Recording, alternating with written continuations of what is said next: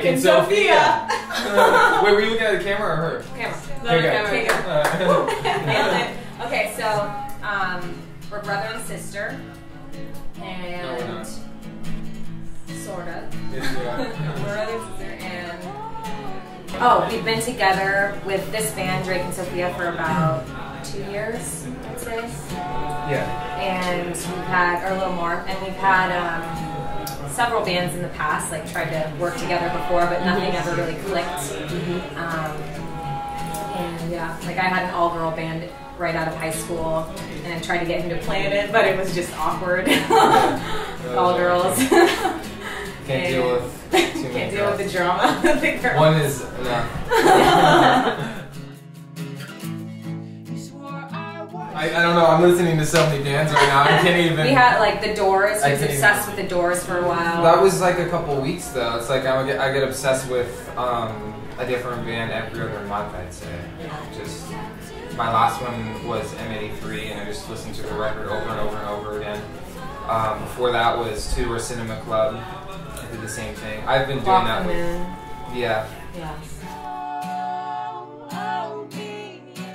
I like to be spontaneous sometimes. I like to be energetic and sad, but I'm trying to veer away from sad a lot right now because I have done that before. Is your personality sad?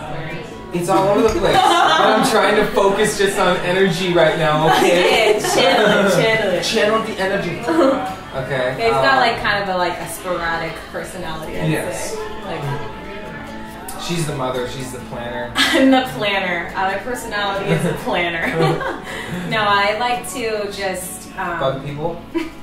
Nag him to get to practice. No, I don't know. I'm kind of laid back, but I'm also like I want to have a schedule, so I guess that affects the music in a very planned out way. Yeah. The way I write though is like softer and more melodic than the way he writes, is like more upbeat, so that's why it works together. When we come together, it like balances it out. Well, if I was a boy, I would try to be an athlete, I think. I would try to be like a basketball player. But if that was me, maybe I would try to do something like in the arts, painting, or maybe something totally different, like marine biologist or something. Right now, I'm really into this band called Alabama Shakes, and they're kind of like a bluesy, sort of gritty band that's, I don't know, I'm just obsessing myself listening to them. Churchill, they're both female singers.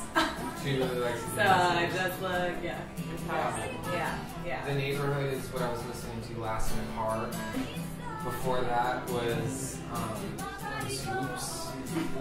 No, I'm not. I've been listening to XM Radio, the Alternation, and then they just have these artists and they keep playing them, but they're artists I've never heard before, so.